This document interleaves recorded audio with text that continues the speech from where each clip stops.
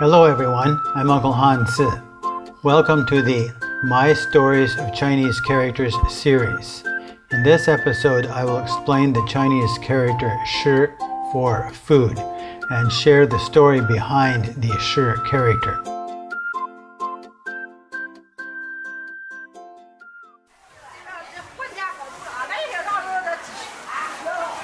Hello everybody, I'm Uncle Hanzi. Today's character is shi, which means food. If we look at the character, it's an upside down mouth.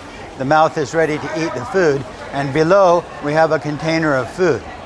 This morning we are at a Chinese outside market, and let's go see what Chinese like to eat.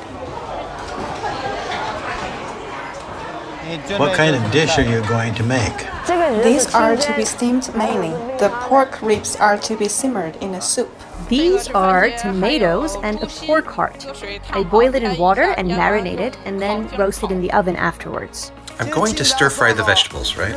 Simmer fry the meat with the pickles and make 2 other stir fried dishes. I bought some seasonings, pepper and stuff like that.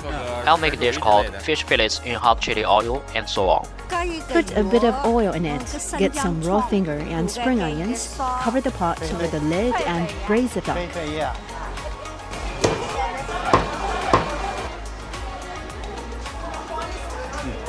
This is a pig's foot. It goes on a pig. This is congealed duck blood. These are pig's intestines. So this is a rack of ribs. It has a lot of meat on it. We can buy some vegetables for the hoguo tonight. We can buy some vegetables here. Chinese eat most everything. These are various kinds of meatballs and fish balls and stuff. And these are various kinds of spices, huajiao, majiao, and lajiao. So I'm a bit hungry, so I think we'll go eat.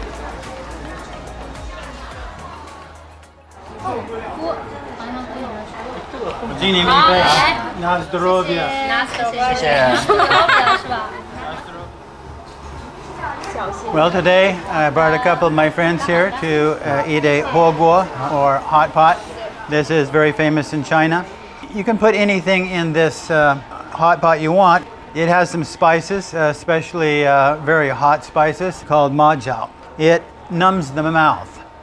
And the word ma, it's the same as the word for hemp. It's also the same as the word for flax. And if you look at the modern character, it has 2 components which are written wrongly. If you look at the ancient character, the bottom part is not ling, it's not for us. It comes from a word pictograph called pi, and on the top it comes from a symbol for the sickle, which is used to cut the hemp. So you can learn a lot from Chinese food. This is one character that you can consider.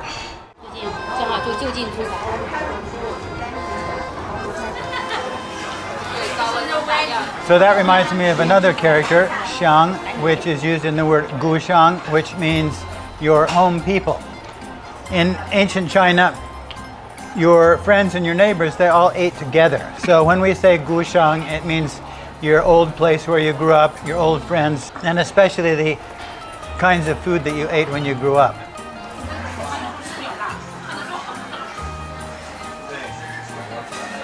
The Chinese have a saying, Ming yi shi wei tian, which means that the people feel that food is like heaven.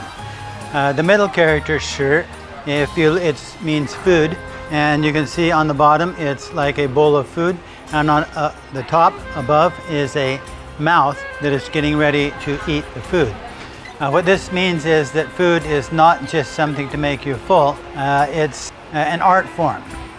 Every place has a different kind of food, and over the past few thousand years, Chinese have developed many different kinds of food. And basically it's part of Chinese culture, and it's an attitude toward life.